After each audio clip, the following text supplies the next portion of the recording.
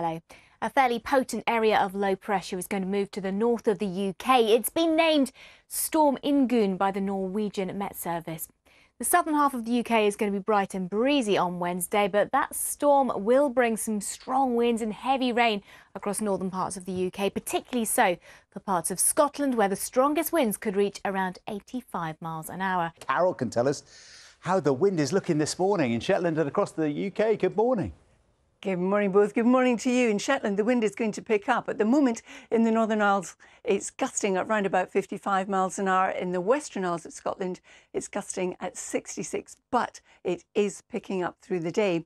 It's a country today of two halves. In the south, mainly dry and breezy, but the north, strong, gusty winds. We're looking at gales, even severe gales. And with that, we're also looking at some heavy rain as Storm Ingunn passes across the north of us, named by the Norwegian Met Service.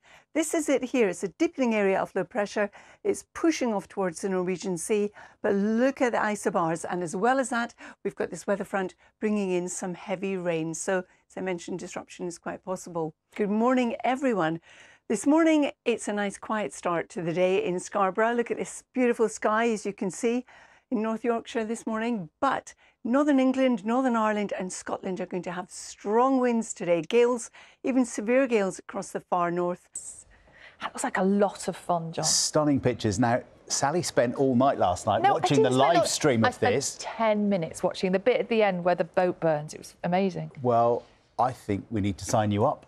What, for next year? I think front of the procession. Only if I go with a very special person. And that's Carol. Morning, Carol.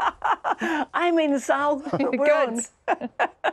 I bet they're glad, though, that they did it last night, although the winds would have been picking up. Today in Shetland, we're going to have gusts up to maybe 90 miles an hour. Now, for some of us, we're starting off with some red skies this morning. Beautiful sunrises in the north of England, as you can see this one in Whitley Bay. In the south of England, though, where we've had some clear skies overnight, there's been a touch of frost. Just look at that car in Norfolk, a bit of scraping to go on there this morning. Hi, Carol.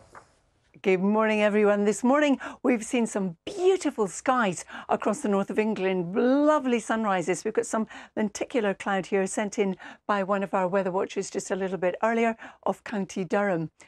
The average is around about 8 or 9 degrees at this time of year. Then the outlook, another beautiful picture from the north of England this morning behind me. The outlook remains fairly unsettled. We're looking at some mild conditions as we go through the course of the weekend. We're also looking at some wet and windy weather at times, more especially across the north of the country, more especially across the north and west of Scotland. But as we come further south and east, we've got something drier and brighter with some sunshine. So there's a lot to play for in the weather, but just a reminder today, in the northern half of the country, we're looking at gales, even severe gales in the far north of Scotland, plus some heavy rain.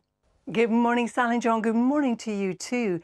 And actually this morning on the shipping forecast, it mentioned hurricane force winds. That's really unusual in the shipping forecast across the Faroe Islands.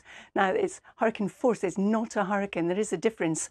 And the other thing today is we're looking at gusts to gale force, even severe gales across parts of the north of the country, whereas in the south, it's going to be mainly dry and breezy. And with those gales, we also have some heavy rain.